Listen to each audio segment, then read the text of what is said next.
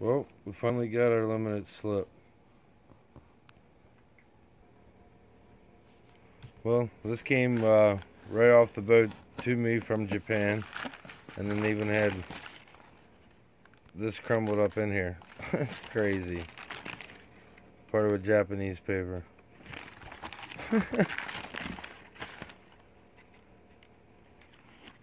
Nuts. But yeah, I didn't even look at this shit. I don't know what it looks like. None of that.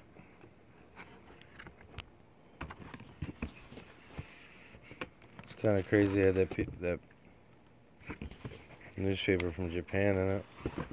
It's inside of a box, inside of another box, I think.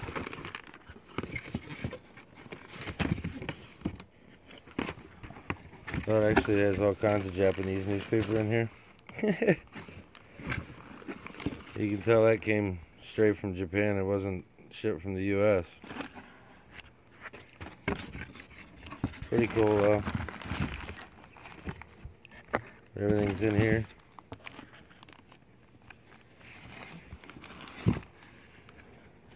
All the bolts, everything. Believe it or not, this is the same thing as for an Evo. So let me get it out real quick. Yeah, these are the same ones for like an Evo. Believe it or not. But there it is. You see like the discs in it. And it's the SQ, so it's the, you know, there's no break-in period, none of that stuff. It's already done. And it's supposed to be quieter. All that good stuff.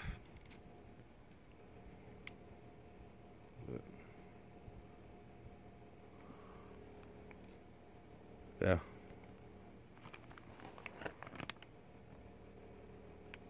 Come with the bolts. Everything. And then plus their oil.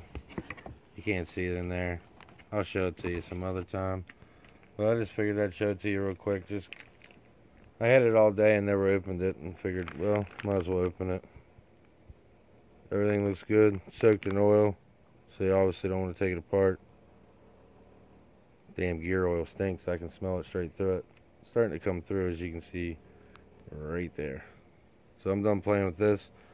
But yeah, now we just need some coilovers, and 60 foot would be a lot better. Way better. Alright, we got our throttle cable here, so we'll do like a little install video on that here once the weather's a little bit better, maybe tomorrow in the cold, who knows. But then new throttle positioning sensor, and it don't look new, but it is.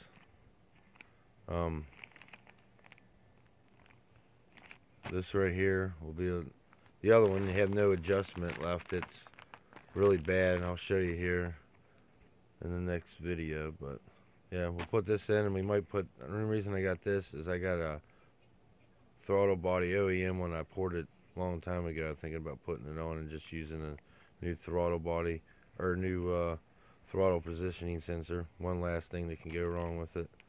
Of course, OEM, always buy your OEM parts. Now let's install this damn thing. Guys, it's fucking cold. It's minus 17 right now at the wind chill, and it's freezing. We got a new battery for this. Alright, we got a new battery, and I thought it would be, I got it down in a place that was a lot cheaper than most places, and it's actually made in Pennsylvania, so I thought it would be made in China. 17 out. Let's see if she'll start. It is freaking cold, guys. I gotta get this thing cleaned out again. Everything sounds a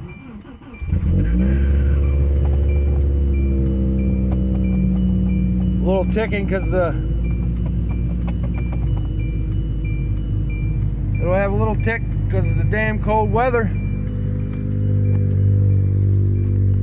Put this on it. Gotta get the e-brakes for this yet. We'll get e-brakes for this. Well, at least it's running. I heard it tick a little bit.